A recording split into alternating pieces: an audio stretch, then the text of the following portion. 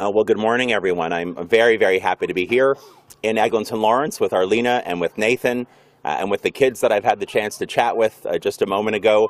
A little bit jealous that they get to go on the slide and the swings and I'm up here, but very happy to be here to talk a little bit about a really important issue that families here in Eglinton Lawrence and Toronto St. Paul's and my home community of Vaughan Woodbridge are facing each and every single day. And of course, that's the affordability crisis. Now, we know that under Doug Ford and his team, over the past 4 years, the cost of literally everything in people's day-to-day lives has gone in the wrong direction. The price of food, the price of getting around town, the price of raising a family, trying to rent or to purchase a home. Everything has skyrocketed under Doug Ford and his team. And that's not good enough for the people of Ontario. That's why the Ontario Liberal team signed on to a 19-point affordability pledge just the other day. 19 key elements that will literally make people's lives easier and more affordable starting on day one, should we win on June the 2nd. And today I'm here to talk about childcare. And some of you might remember that last May, many months before Doug Ford even bothered to send up a proposal to the federal government, Ontario Liberals released our plan for early learning and childcare. We called it Care for Every Child, to take advantage of a federal government that was an early mover with respect to developing a national framework for a $10 a day licensed childcare plan. I think one of the saddest comments on Doug Ford's lack of understanding about what young families in particular face in this province was the idea that he was the last premier, the very last premier in this country, to get an agreement in place with the federal government to belatedly start to deliver $10 a day licensed childcare. Totally unacceptable. And let me just say, earlier today we saw media reports that state quite clearly that the promised rebates for families that Doug Ford essentially falsely claimed would be flowing out this month, May, those will not materialize. I think there are families right here in Eglinton Lawrence and Toronto St. Paul's and across this province who were counting on that help. Those are families that Doug Ford continues to abandon and let down. And again, that's just not good enough. So today I'm here to announce that an Ontario Liberal government would fully fund an expanded 18-month parental leave program and make sure that all of the gaps that might exist for some workers in this province relating to 18-month parental leave would be filled. That's a fully funded 18-month parental leave program for the hardworking families of Ontario. And that is so important. So important. By our calculation, this kind of plan, topping up and fully funding an 18-month parental leave program, could put up to $255 back in the pockets of Ontario families each and every single week. Each week. So think about that for just a quick moment. With the cost of everything in your day-to-day lives going up, spiraling out of control, skyrocketing under the Ford Conservatives, imagine what it would mean to have $255 back, that you could invest in raising your family, that you could invest in building a quality of life and building a future for yourself and for your family. This is tangible action that will make life so much easier and so much more affordable for Ontario families. And of course, this is in addition to our commitment to delivering $10 a day licensed childcare, but even quicker than that, within 100 days of taking office, $10 a day before and after school care for those families, for families that are right here in Eglinton Lawrence. Now, just so we're clear on this, $10 a day before and after school care could save a family here in the City of Toronto over $2,000 each and every single year, bringing the average cost of before and after school care from the current $26 in the City of Toronto down to $10 a day. These measures, taken together with the rest of our plan and Care for Every Child, will accomplish two really important goals that are near and dear to my heart and to the hearts of Ontario Liberals. Number one, with an early learning and childcare system in place that is real, that is tangible, our youngest, we see them right here today, our youngest will get the very best start in life.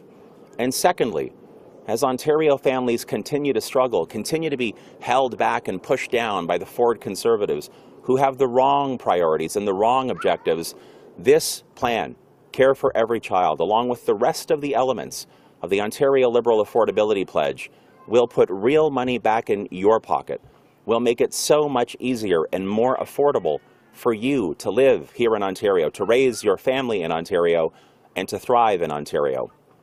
I've said this repeatedly since this campaign began. This election is about the very stark and real choice. Again, 4 more years of being held back and pushed down by the Ford Conservatives, or 4 years plus going forward with a hopeful and fair and reasonable and balanced and fully costed Ontario Liberal plan that, when implemented, will guarantee that this province that we love so much is truly a place to grow. And with that, I'd be happy to take any questions you might have. Thank you. Okay, so we've got reporters on site and also on the line today. So we'll start with reporters on the ground, and then we'll move over to the line. Hi, Mr. Del Duca, Nicole with the Canadian Press.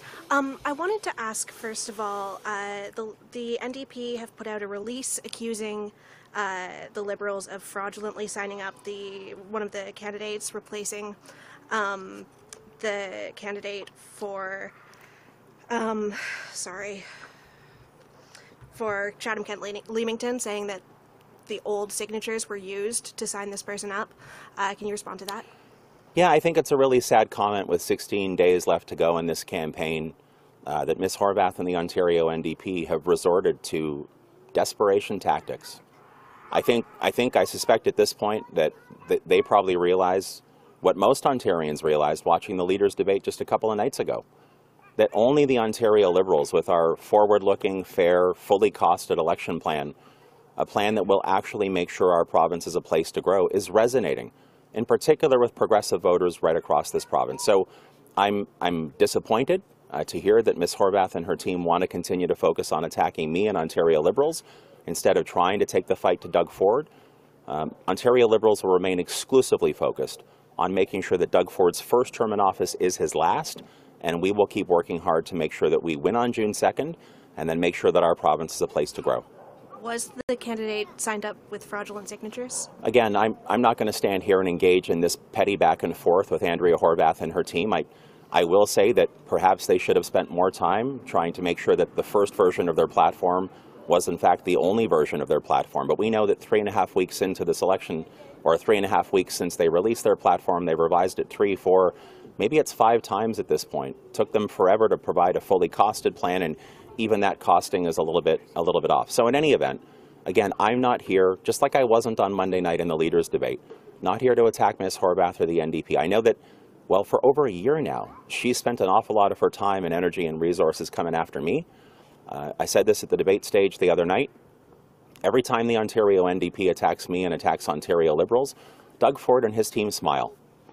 Well, I don't want Doug Ford smiling come June 2nd. I want him to be shown the door. And I want to lead a new Ontario Liberal government that will invest in early learning and childcare, that will support workers in their economic dignity, that will make sure we deliver buck a ride province-wide and bring back an optional grade 13, that will make sure that small business entrepreneurs, like the ones that I just literally drove past on Avenue Road, are not abandoned the way that they have been by Doug Ford as he's favored giant corporations and big box retail. That's what I'm going to remain focused on. On another note, I wanted to ask you about Islamophobia. And would a Liberal government bring in legislation similar to the NDP's Our London Family Act? And, you know, what would a Liberal plan to tackle Islamophobia look like?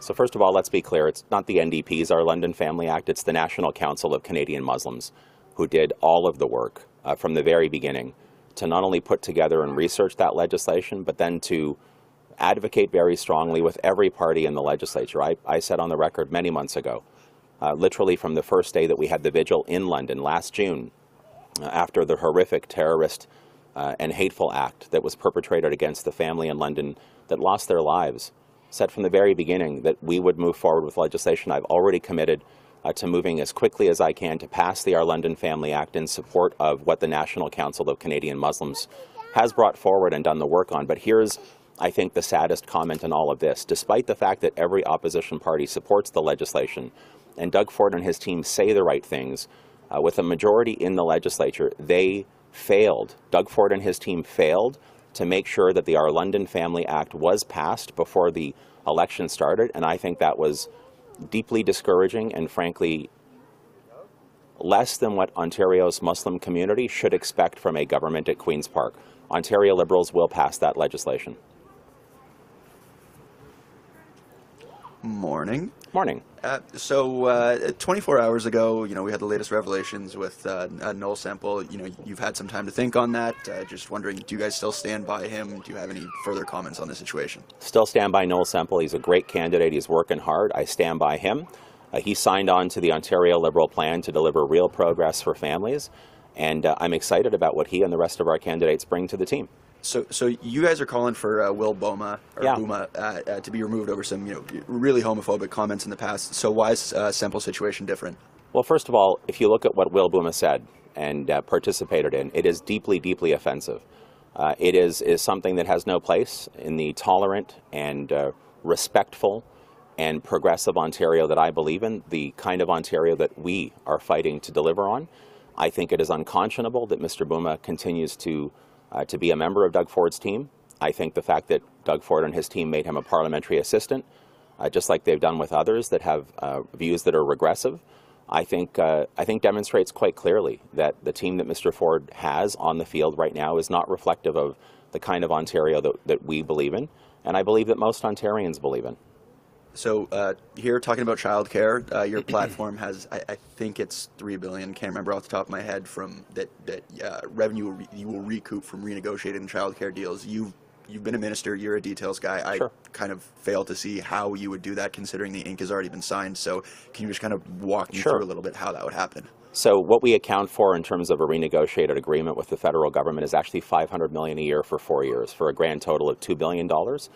I have a strong feeling, knowing how passionate the federal Liberal government is with respect to early learning and childcare, that they would be deeply interested and keen to be at the table with a partner that actually supports early learning and childcare. I can't even imagine how frustrating it must have been for the federal government as they, and by the way, for federal MPs from Ontario, as they watched every other province and territory in this country get deal, agreement after agreement after agreement, and how Doug Ford and his team waited until the last possible second for two things.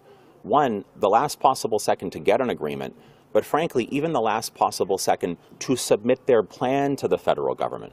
So through all of those months when they were telling you, members of the media, and us and the public, that the deal was close, that they were almost there, they hadn't even submitted their plan because they do not care or support early learning and childcare the way that it needs to be supported in this province. So I believe being a real partner at the table with a federal government on early learning and childcare will actually get us to where we need to be. But I will also say, in our fully costed plan, we build in significant contingencies each and every year. So in the off chance that we can't get an updated agreement with the federal government, we will still meet all of our fiscal targets. I noticed when you said very passionate or very keen, you kind of paused there. Have there been any discussions with the federal government on this? On this specifically, at an official level, no. I've certainly heard from federal MPs, many of whom I served with in the legislature, who were offended that this premier, Doug Ford, and his team spent week after week, month after month, claiming that an agreement was close, but not even submitting their homework. That's not the way that I go about leading, and it's not how I would lead in this really important file. I'm sorry, last one for me. That's okay. So you just said that you're working to make Doug's first term his only term. The NDP constantly says that job number one is beating Ford. So I'm wondering why you guys aren't potentially entertaining something like a supply and confidence or a coalition. If both you have the same goal, isn't this something that you might want to be upfront with voters about? Well, I think there's a couple of things to remember. First of all, this would be a great question to ask Ms. Horvath today with respect to why she continues to spend all of her time and energy attacking me. I said it as clearly as I could on the debate stage the other night. My fight is with Doug Ford because he is determined to continue to pull Ontarians down and drag us backwards as a province. That isn't good enough for me. It's not good enough for my family or for the people of Ontario. I think we are now in a spot with 16 days to go where there is a very, very clear consensus that has developed around the fact that Ontario Liberals have momentum, that we are continuing to build that momentum because of how strong our team is, because of how compelling our plan is, in particular to deal with the affordability crisis. I believe that we are pulling away from the NDP, and that's become crystal clear. And I also believe Doug Ford will be defeated come June 2nd. So that's what I'm going to remain firmly focused on. Talking about our plan, standing with our team, and just working as hard as I possibly can to make sure that Doug Ford is shown the exit door come June 2nd, and then we can work together to make sure Ontario is a place to grow. Okay, we've got a couple of minutes, so just going to open it up to the line. Over to you, Will. Okay, just a reminder to reporters on the line, if you could raise your hand using the Zoom function, I will add you to the queue for a question. The first question is Natasha McDonald-Dupuy from Radio Canada. Go ahead. Hi there. Morning. Morning. I was in Vaughan Woodbridge yesterday. Nice. Met a lot of Michael Tibolo supporters. Good. It looks like it's shaping up to be a tight race. Constituents rejected you 4 years ago. Why should they give you a second chance? Look, I think the people of the community that I've lived in for now more than 30 years, where my wife and I chose to continue to live when we got married and raise our kids, where our kids attend publicly funded schools, a community that over 6 years saw the benefit of the kind of work ethic that I bring to the task of representing a community at Queen's Park. When I delivered the funding for Vaughan's Hospital, the funding to kickstart the extension of Highway 427, when I got the approval for the 10-bed residential hospice that's just up the street from where we call home or where we live, the 6 new public elementary and secondary schools that have opened because I was able to secure the investment for those schools in Vaughan. I think my neighbors recognize that I am someone who is hardworking and dedicated and devoted to their progress. And that's what I continue to focus on locally. It's what you can see I'm focusing on province-wide. I'm excited about the conversations that we are having both in Vaughan Woodbridge and right across this province with Ontarians who want to see that real progress. And again, I said just a second ago, I feel like there is a distinct sense of momentum around the Ontario Liberal campaign.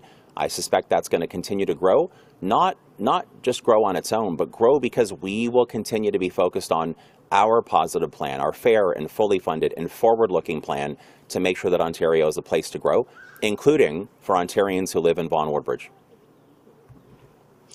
Some of your candidates might be wondering whether they'll have to give you their seat if you lose in Vaughan Woodbridge. Is that the plan, or would you resign as leader if you lost that race? Yeah, look, my plan is to win in Vaughan Woodbridge on June 2nd and to win the election on June 2nd. So when I stand alongside candidates like Arlena and Nathan and all of the other women and men who are running for us, running with us, running to deliver for Ontario, and we talk about the affordability crisis that Doug Ford has allowed to spiral out of control as he's focused on making the richest in this province even richer and doing nothing for hardworking families who just want a government at Queen's Park that's on their side. We'll continue to talk about our affordability pledge, buck a ride province-wide, bringing back that optional grade 13, shrinking our class sizes, repairing our schools, treating our seniors with the respect that, frankly, they've earned in this province. I have not wavered at all with respect to my focus and why I'm in this fight and who I'm fighting for, and that's what I'll continue to do. Okay, your next question is from Colin DeMello from Global News. Go ahead, Colin. Hey, good morning, Mr. Del Duca, and a shout out to Nathan Stahl, who's literally doing all the heavy lifting there behind you. Literally. I wanted to ask about, realistically, what's going to happen on June 2nd. Do you think that the Ontario Liberals at this point of the campaign have a realistic shot at actually forming a majority Liberal government? Yes, I do. I do. I think throughout the earliest days of this campaign, I think it was quite clear and evident that we were setting the agenda with ideas like Buck a Ride province-wide and the Seniors Care Revolution and bringing back an optional grade 13. I mean, these aren't talking points. These are real ideas that are captivating the imagination of Ontarians because they see their hopes, their concerns reflected in those compelling ideas. Then we got to the leaders' debate just the other night. I think it was very, very clear that night that the stark choice in this election campaign, Doug Ford wants to continue to pull people in this province down and hold us back. As always, reading lines written for him by someone else, not able to look into the camera and explain why he wants to continue to lead this province, stacked up against the Ontario Liberal plan and the Ontario Liberal team that understands why we're in this fight, understands why it's so important for Doug Ford to be shown the door come June the 2nd so that we can deliver on real progress. That choice was evident on Monday night, I think, to viewers who are watching at home and who are following up and reading coverage that continues to flow out in the aftermath of the debate. But it's why I'm here this morning to talk about delivering a fully funded extended parental sick leave so that families here in Eglinton Lawrence could get up to $255 back in their pockets every week under the Ontario Liberal plan. That's real money. That is real money. $255 every week when you're trying to raise a young child in this province. That is incredible relief, and that's just one element in the Ontario Liberal plan to deliver against and to confront the affordability crisis. Okay, thank you. So that's the expectation then you're setting out for all Ontario Liberals, that you, under your leadership, that you'll form a majority government on June 2nd. What happens if you fall short of that goal, sir? Are you going to stick around as leader if you cannot, object? Look, Colin, I know we like to spend a lot of time, those of us who are in this business and those of us who cover this business, and I say this very respectfully. I know we like to spend a lot of time on the game of politics, but you know, I'm standing on a street here or adjacent to a street here in Eglinton Lawrence, De Lorraine, and I'm looking at homes where people live. And inside those homes, people don't treat politics and democracy like it's a game. They don't want to see leaders who, especially in advance of Election Day, try to talk about or think about how we're going to divvy up power for ourselves.